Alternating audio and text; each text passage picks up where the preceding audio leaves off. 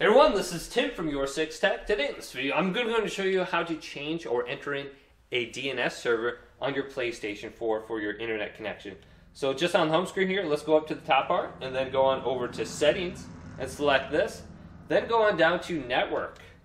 Then go to Setup Internet Connection and then go to Use Wi-Fi or LAN, whatever you're using currently. So I'm using Wi-Fi. Then instead of going to Easy, let's go to Custom. Then it says which Wi-Fi network do you want to use. I'm going to just use the one I'm currently connected to, Mr. Beast or Scump. If this is your first time connecting to it, you will have to type in the password. Then for IP address, go to Automatic. DHCP hostname, go to Do Not Specify. Then DNS settings right here, let's go to Manual. And then type in a primary DNS. So there's a few of these that we can use. So the first one I'll show you is the Google Open DNS, which is 8.8.8.8.8. Then for the secondary, it's 8.8.4.4. And you can see if this one's a little bit better.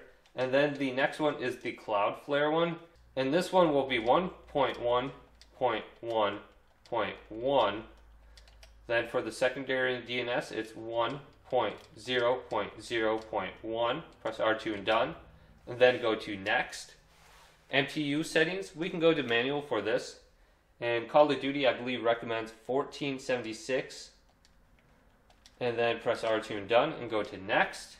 Proxy server, do not use. And then go to Test Internet Connection. And just see if this makes a difference for your download speed and your upload speed.